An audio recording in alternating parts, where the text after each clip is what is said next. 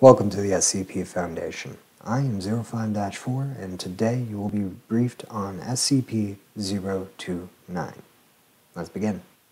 Item number SCP-029. Object Class Keter. Special Containment Procedures. SCP-029 is to be incarcerated in a Class 5 containment cell.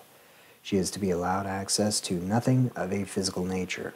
Her containment cell is to be placed behind a triple airlock to avoid her escape.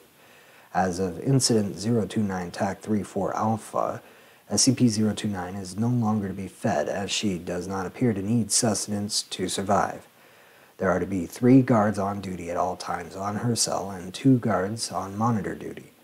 Floodlights have been installed in the walls of the containment chamber and are to be on at all times.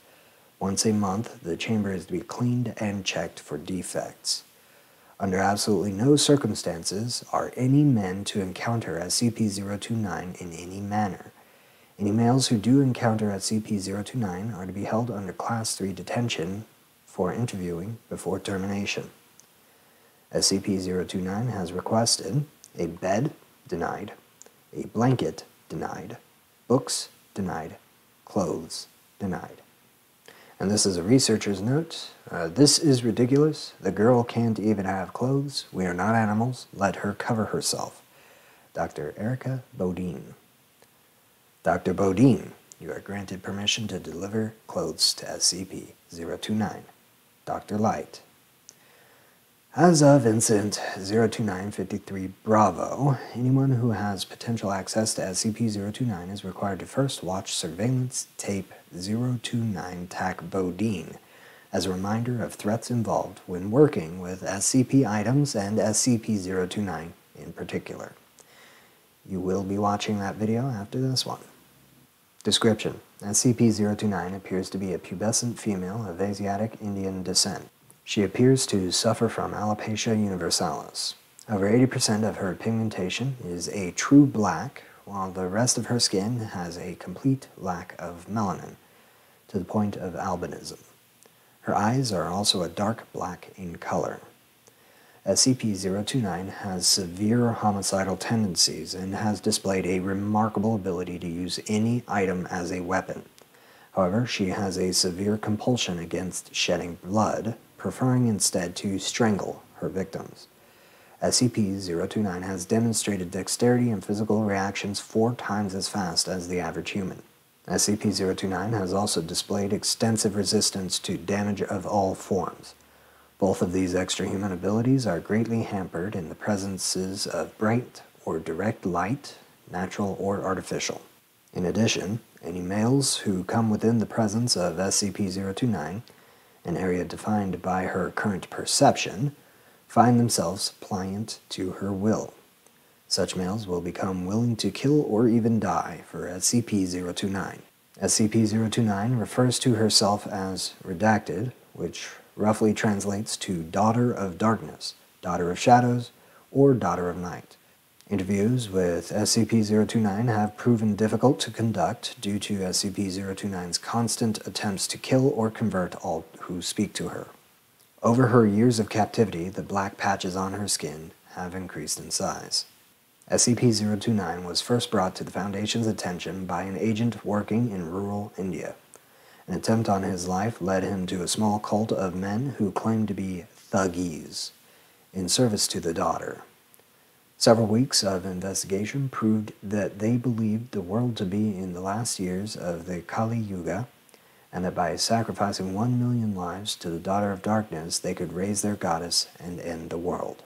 They also believed that only sacrifices performed through strangulation added to this tally. Events led the agent to their mountain fortress, where he discovered SCP-029. After the loss of said agent, that expunged, which ended in our acquisition of SCP-029. Addendum: 7 years after capture, SCP-029 began showing anomalous growth in her black pigmentation. When questioned about it, she claimed her followers were on the move once more. Investigation led us to a concentration of so-called thuggees that had escaped our initial foray. After discovering that all her followers were there for one of their holy days, a tactical airstrike was called in. When the first bomb dropped, SCP-029 awoke from slumber, screaming at the top of her lungs. SCP-029 continued to scream for the next 4 hours, ranting and raving that we were killing her people. Since said event, the growth of black pigmentation has stopped completely. Also since said event, SCP-029 has redoubled her efforts to escape. SCP-2820 has been proposed as a possible method of neutralization should the situation worsen. And that concludes your briefing on SCP-029. Personally, I have a grudge against anything calling itself a god of darkness and trying to bring about the end of the world. I mean, if I didn't, I wouldn't be on the O5 Council, would I? At any rate, SCP-029's story brings a warmness to my heart. My very, very cold heart. At any rate, on a serious note, be careful with SCP-029. You will not be the first researcher to die to SCP-029, and likely not the last either. Adhere to the special containment procedures. They are there for a reason, to keep you safe. Remember, we secure, contain, and protect. We die in the dark, so that others may live in the light. Thank you for watching. If you enjoyed this video, please give it a like, subscribe, and ring the bell if you'd like to see more. If you didn't enjoy this video, go ahead and leave a comment as to why. Please try to keep your comments constructive if you can. And, well, thank you so much. Have a good rest of your whatever.